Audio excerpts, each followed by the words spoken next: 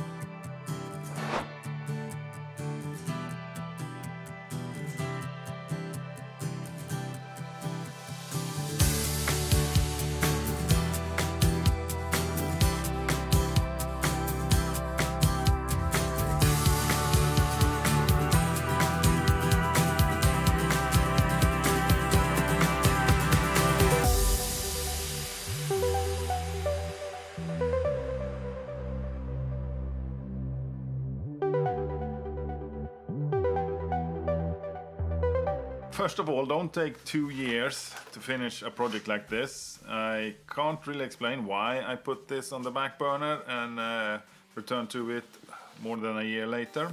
Make sure that you have reference photos of what it is you're painting. I missed painting parts of this component, and I ended up painting stuff that didn't need to be painted. I mean, the tip of this nozzle is the only thing that shows, and I painted the entire nozzle.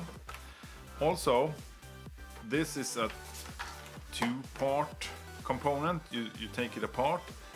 If you do that, then make sure you paint it together.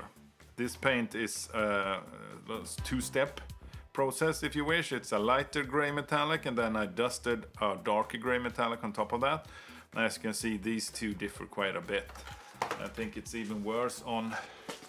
I fixed that somewhat. Yeah, here I completely missed for some reason. That's another thing you should look out for, and here's another missed segment. Overspraying in order to make it look like these are lights that are glowing didn't really work well. I'm not sure if this is doable with just a paintbrush and the same type of color. I might have, perhaps if I had lightened the color to make it appear brighter, not use the same base color as the actual light, it might have worked. I'm not sure. And on that topic, I should have gone with other colors than just dark gray and black on these. It's really hard to get a good wash. I mean, it's a very, very subtle effect. I should have gone with perhaps light gray or even white for some of these components. In the end, I just ran out of time and energy. I could have done something with this part or this back part or even this section down here. But yeah, overall though, I'm pretty pleased with these. I managed to scrape off the paint multiple times. I can't just be bothered because if I fix this, there's something else that's gonna be messed up. So that's another thing to take in consideration. I should have been more gentle when working with these and make sure that the paint adhered properly. And yeah, don't lose your footage of the initial deconstruction of these or the tear down of these.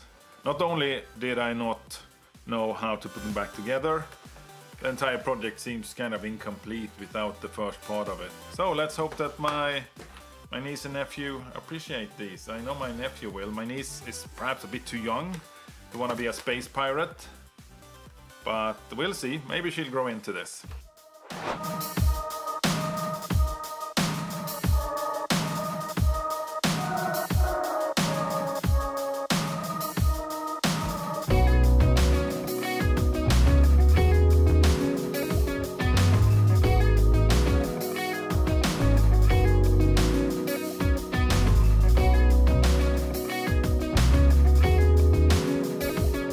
Despite all the hiccups and problems with this project, I'm really pleased with how it turned out. As always, thank you very much for watching. I really appreciate it. If you found this video interesting, useful, entertaining, or all of the above, please give it a thumbs up. It really helps the channel out. And all that other good stuff. Subscribe, share, comment, ring the bell. You know the drill by now. Stay safe, and I'll see you in my next video. Bye bye!